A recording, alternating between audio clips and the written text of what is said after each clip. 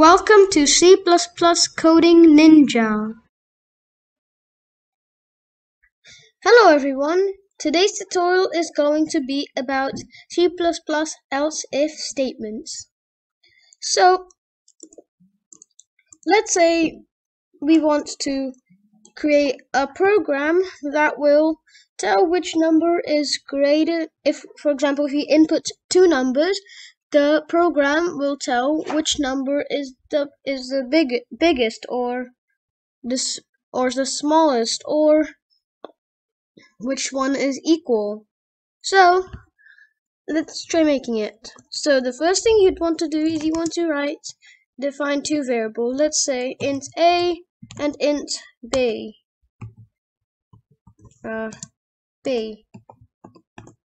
Now let's say cout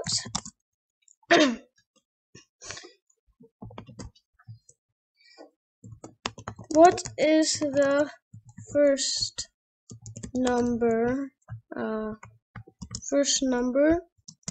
you want to input. Okay, I have to think of better words, but let's just say it's that.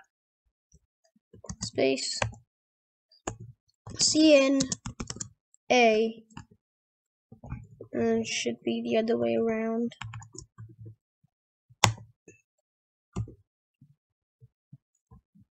Cout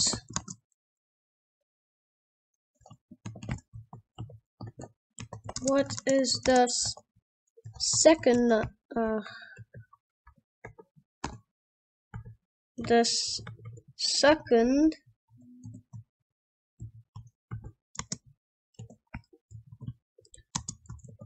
number you want to input.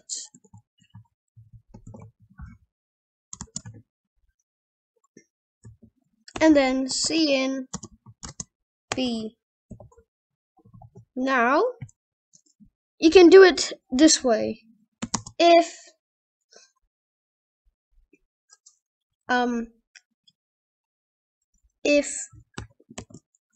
a is greater than b, then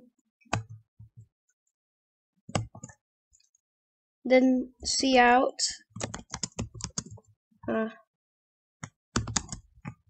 a,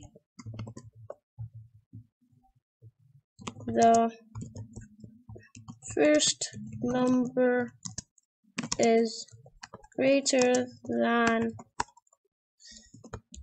the second number. And we should just capitalize this. Now we can write another if statement, or perhaps if else statement. If a is less than b, or actually less than b, then cout the second number is greater than the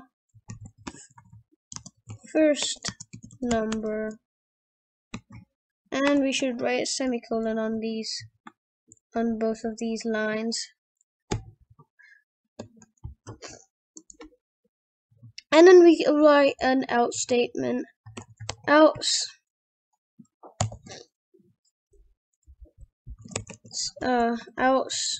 you don't need parentheses for else. Else cout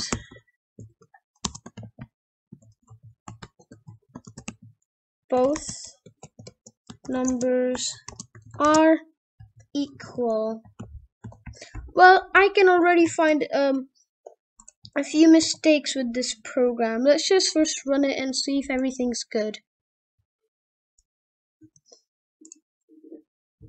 What's the first number you want to input? 1, 2. Oh wait, what happened? 1, 2. Second number is greater than the first number. Okay, well, that was good.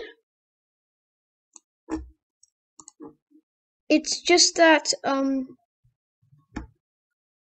It's just that it's not that fluent and clear, because what you can do is you can use else if, and now everything is in one if statement, and it's going to be much easier and better to read.